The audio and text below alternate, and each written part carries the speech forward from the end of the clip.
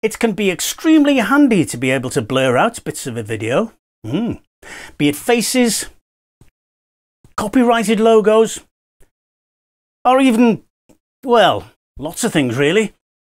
And in this episode, we're going to find out how to do that from right inside YouTube. Oh, coming up after this.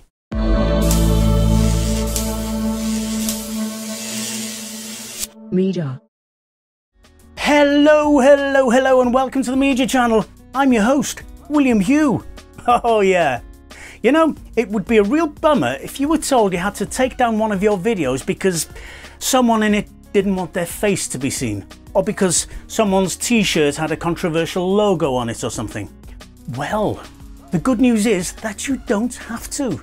No, because you can apply a localized blur to the offending image from right inside YouTube. Now, you won't even have to re-upload the video afterwards, which means you get to keep all your video views intact. Oh yeah, it's quick, it's easy, and you do it like this. First, go to your YouTube channel and click on the channel icon here, and then on Creative Studio. Now look through your list of uploaded videos and select the video you want to add the blurring to. And when the video opens up, you want to click on the enhancement icon, which is this little magic wand effort here. And that will take you to a sort of editor, which, as you can see, allows you to do things to your video, such as alter the contrast or color, speed it up, slow it down, and trim its length. And if you look up here, you will find blurring effects. That's the one we want. Clicking on it gives us this, offering two blurring options. The first option, blur faces, when applied will find every face in the picture, track it and blur it. As we can see from the preview here, both faces have been blurred, but only one appears so because the editor shows both the original video and the preview. And you can check between them by using this slider here. But to be honest, I don't know why anyone would want to blur every face in a video. It seems to be defeating the object.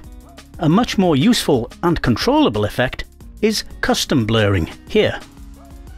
With this, you can choose which faces or areas to blur, and it will track the image as it moves. The duration of the blur is fully controllable by using this bar here. You can change its length and move it around on the timeline like this. And clicking on the little X here will remove it. It's not only faces that can be tracked. Should you want to blur out, say, a car's number plate or a t-shirt logo, then you can do so in exactly the same way. It's a simple matter of selecting it, deciding its length of appearance, and there you go. And you can track as many items as you want. I could also select the face, and a new control bar opens here. I'll just trim it to the same size as the other. And I'll blur this object here as well, giving me 3 objects tracked and blurred. And they will just stack up on the timeline. If I now drag the cursor here, you can see the blurs come in as it hits the bars on the timeline, and then stops as it leaves them. When you've finished editing your blurs, just click Done, and you will be taken back to the preview to check it out. If you're happy with the result, you could click on Save as New Video, which will do just that and lose you any views you may have accumulated on the original. A much better option is to just click Save here.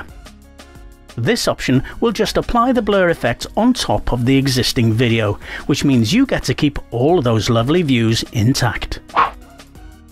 So there you go, blurring videos from inside YouTube. Very handy indeed. So, what sort of things would you like to blur out on your videos, eh? Drop us some suggestions in the comments below, because I'm sure we would all be very interested to find out. Well, that's all for this time. Don't forget to thumbs up, and if not already subscribed, then hit the subscriber thingy, because that way I'll see you here next time, and every time, on the Meejah channel.